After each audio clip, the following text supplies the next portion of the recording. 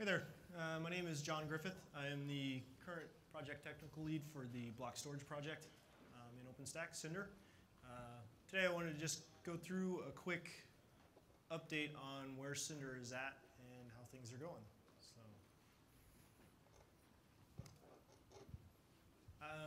So just kind of a quick run through in terms of numbers.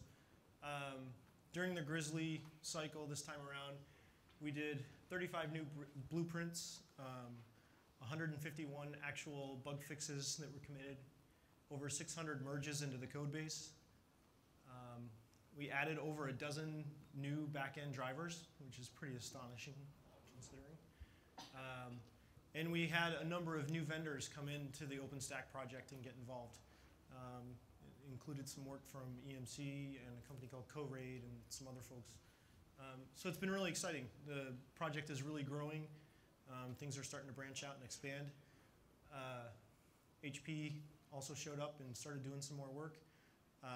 One of the things that's really cool about this is not only are some of these folks bringing in their drivers and getting support for their products in Cinder, but they're also branching out and helping out with the project overall and helping out with the core project itself and advancing it and making it better. So that's pretty exciting. I wanted to kind of at least give a mention of some of the new drivers and some of the new vendors if I could. You know, one of the exciting ones is the HP folks introduced support for the 3-par array, including fiber channel support. So that's a pretty big move. CoRaid came along and they gave us AOE support. So we now have AOE inside of Cinder. So now we have iSCSI, AOE, and fiber channel as well. Huawei came in, Scality, Gluster. We have a special Gluster driver now. That one's modeled kind of the same way that we did NFS the last cycle. So it's a block storage overlay on top of Gluster. So it's kind of interesting. We added thin provisioning to our LVM, so the base reference LVM driver. So there's now a thin provisioning option depending on what version of LVM you're running. So that's pretty useful.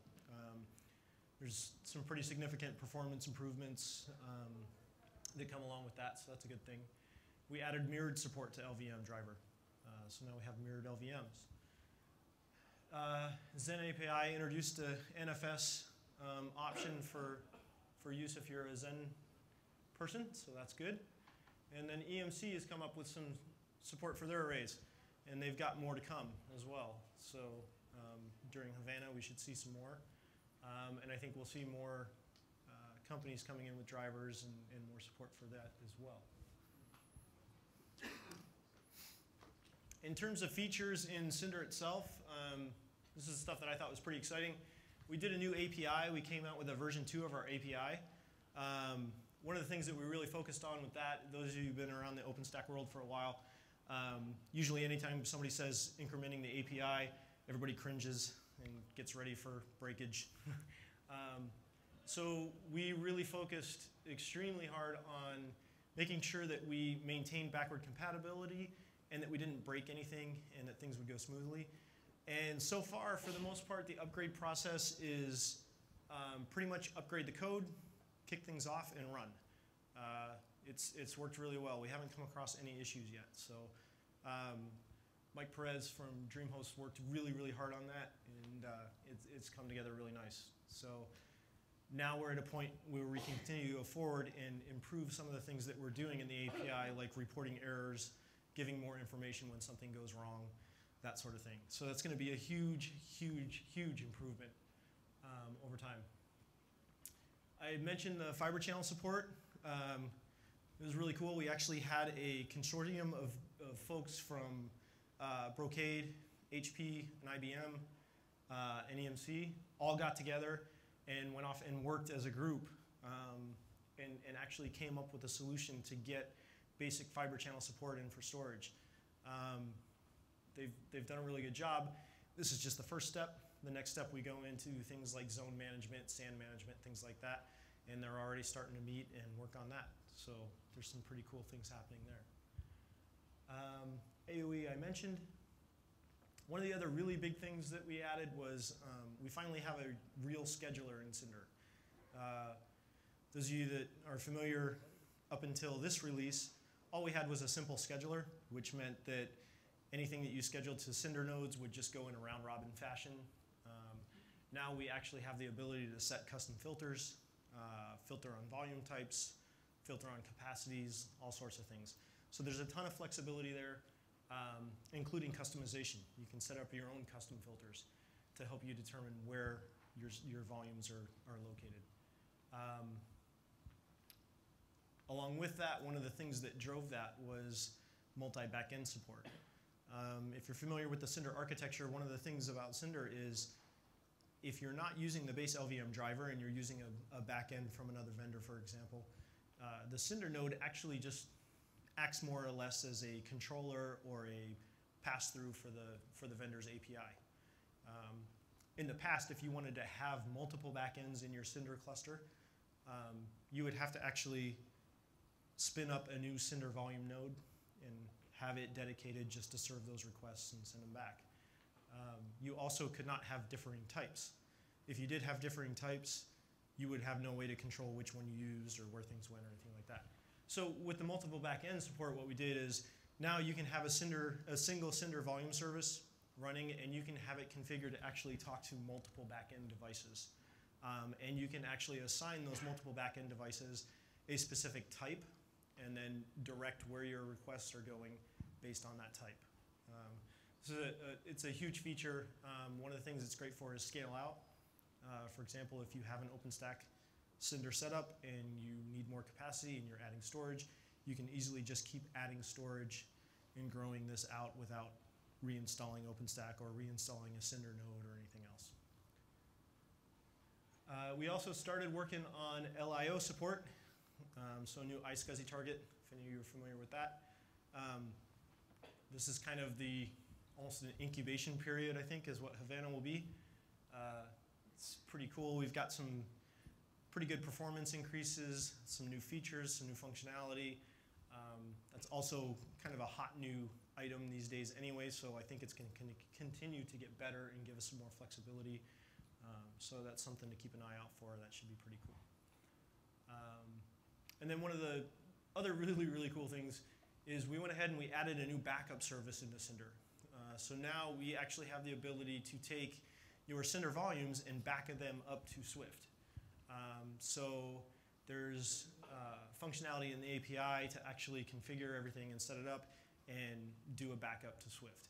In the future, there is talk from some folks about doing things for tape as well, and even some tape application vendors or backup application vendors are talking about putting support in to Cinder to actually go ahead and do that as well. So that would be pretty handy. As far as what's next, this week we've, as you all know, been in the design sessions and hammering out some of the ideas and priorities. Already touched on the expanded fiber channel support. That's a big one. ACLs, we want to start doing access control list. One of the big things about that is have the ability to actually transfer ownership of volumes between tenants or have multiple tenants that have access to a volume. That's going to solve a lot of use cases and a lot of things that people have been asking for. There's all kinds of crazy stories I hear about how people work around this today. So some of it's scary. So it'll be nice to see something actually in the code and tested and everything else to expose this feature. The next thing is volume migration. We want to actually introduce the capability to do things like migrate a volume off of one node to another, or actually as part of a compute instance migration, take your volume with you. So that involves some tricky things in terms of the iSCSI connection and having multiple connections without losing data, so on and so forth. So there's going to be some interesting challenges there, but that's one of the things that we definitely have highlighted for this cycle. So that'll be good to see. And shared storage libraries. One of the things that we have going on right now is Cinder was kind of born out of Nova Volume, and there's all the block storage semantics are inside of Cinder. But there's still things that are block storage related that need to be done in Nova Compute, as well as some other places. And as of right now, the result is we have copy and pasted code in multiple places that all do the same thing, which of course is very inefficient. It's not good. something gets fixed or adjusted in one but not the other, they're not in sync, so on and so forth. So we've decided to work on this idea of taking all of those common things that we can find and putting them into an independent library that everybody can use. So that's going to help a lot. That may be its own library, it may be Oslo. I'm not quite sure. We'll see how it all shakes out. But that's going to be a big improvement, and it's also going to open up a lot of flexibility and some new options in terms of things that you can do with some of the other projects. That includes bare metal, Glance, Nova Compute, all sorts of things. So that's kind of my quick 5-minute run through. I'd like to open it up if anybody has any questions about Cinder. What's that? Oh, sure. You can, yeah.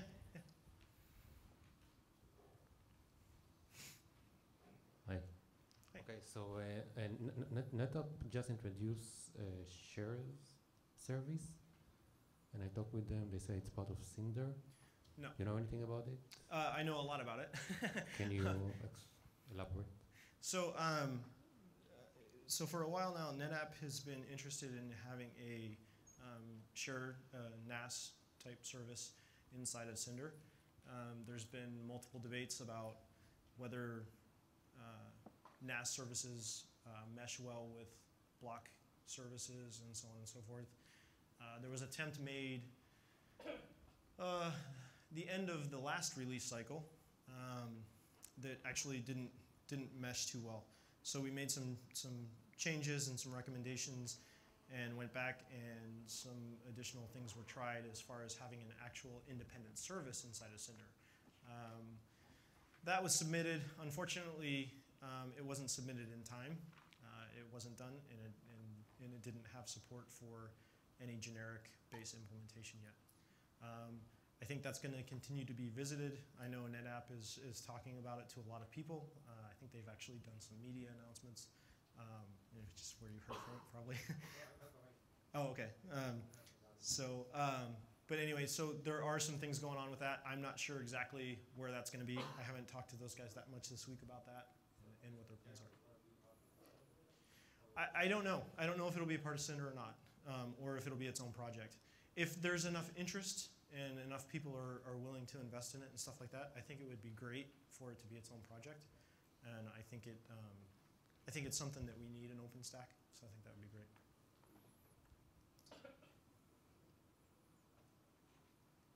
Anything else? Wow. All right. So you mentioned something about like backing up block storage to Swift, right? So Yep. are you opening up any hooks to back it up to any specific? Yeah, absolutely. Lines? Yep. So, so the idea is the way it's architected is it's designed as an independent service inside of Cinder, and it has the same sort of architecture and model of being able to plug in drivers for what that backup target is. So that could be somebody that wants to implement something to a tape drive, whatever. So there are options there, and then of course block to block. Disk to disk, that's always a possibility, things like that.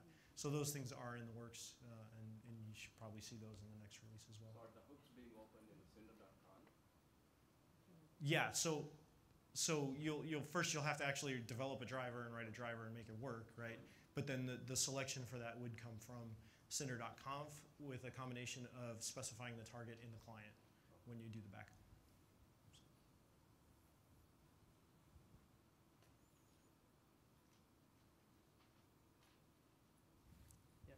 For that same service, do you need a backup application, or is it all self-contained? No, so that's the beauty of doing it with, for example, with Swift. If you have a Swift install, you can actually just use everything that we have right now in existence and just go directly to Swift. So you would not need a separate item. Yeah. Can you restore from Swift? Yeah. Oh, absolutely. Yeah. Yeah. Backup without restore is kind of useless, but you never know. So yeah.